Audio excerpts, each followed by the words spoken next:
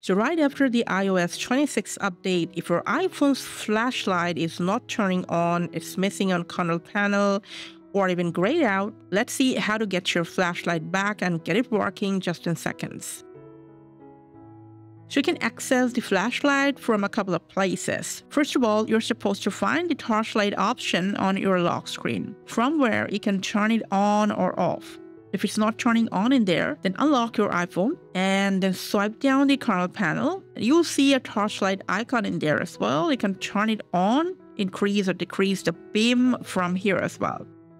If the icon is missing here, don't worry, from control panel, tap on this plus sign, then tap on Add a Control. You can either search for Torchlight in the search bar, or if you can see the option, just tap on it. It'll be added to your control panel, and then just tap over the empty space.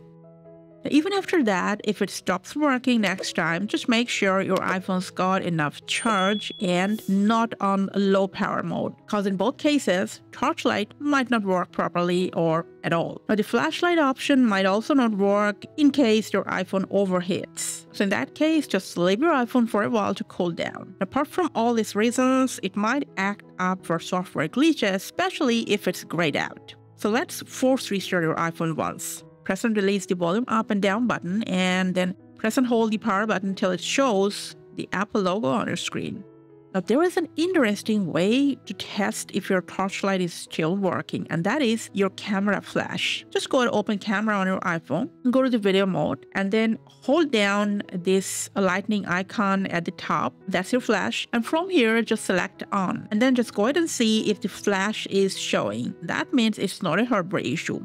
If the flashlight is still not working and maybe you've done some changes in the settings for which it stopped working, so let's reset all settings on our iPhone. From Settings, go to General, scroll down for Transfer and Reset iPhone, tap on Reset, and then tap on Reset all settings in this list.